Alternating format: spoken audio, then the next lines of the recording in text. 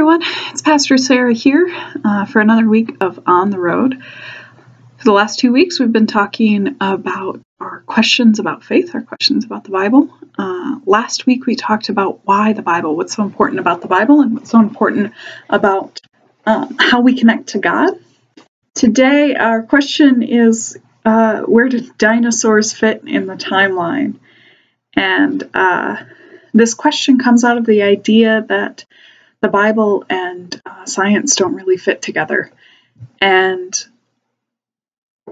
it's really a false idea. The idea that what we understand in the natural world, what we understand with science, is contrary to God. And I know there are a lot of people that disagree with me on that. But nothing in the Bible tells us, or it forces us to disbelieve what we see in the world. The Bible tells us the story of who God is, but it's not a textbook. And we've talked about that quite a bit, these, especially Genesis, the very beginning, the stories of who we are to God. You know, these stories were passed down from generation to generation around the campfire, around the community gathering points, and of course, from generation to generation, they change from time to time.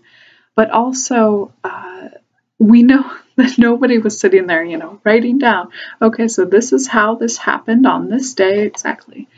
But to tell the story in a way, using the days of the week and using this time, concept of time, which we as humanity are so enmeshed in, of course, is a great way to help us to understand who God is in our own way.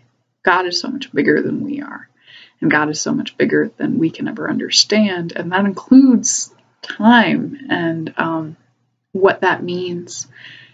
And so the idea that just because dinosaurs aren't mentioned in the Bible doesn't mean they don't exist or whatever, or some of my favorite cartoons, of course, are the dinosaurs looking over at the Noah's Ark going, oh, is this the day that happened? And, the good old jokes about that. But we know from the archaeological record that humanity and dinosaurs didn't really exist at the same time. So what we have is an understanding that God created.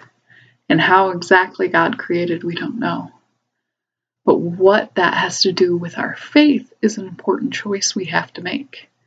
If our faith hinges on the idea that God created exactly how is recorded in Genesis, with this sweep of the hand and that bit of breath and this 24-hour time period, then that's a different understanding of the Bible than I'm going to ever attest to, and that many of us ever attest to, that, the Bible is not the word for word,